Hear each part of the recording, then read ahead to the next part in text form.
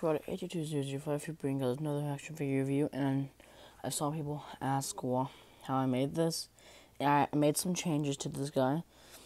I only took Sharpie. Let's see if I can, I don't know.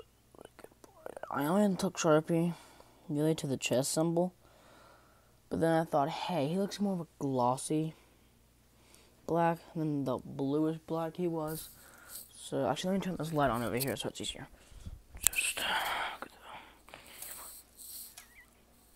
yeah, you can see it probably a little bit better now. But yeah, it's more. So I remember him being more of a gloss, like a wet black. So what I did, I took a Sharpie and went over the entire figure.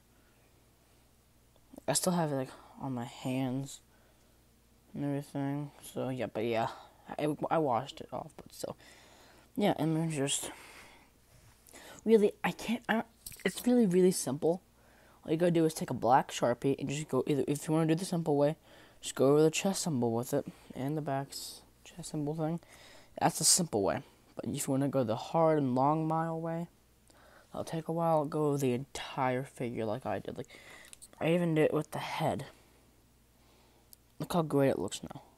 You can't even notice that the chest symbol is there. But yeah, that's just how basically I made my custom Venom figure. But people thought I painted it, did some sculpting, but nope. I just took a Sharpie. And if you want to try this, just get your Diamond Select Venom figure and go wild, because it really does pay off. But yeah, I'll catch you guys later, and peace.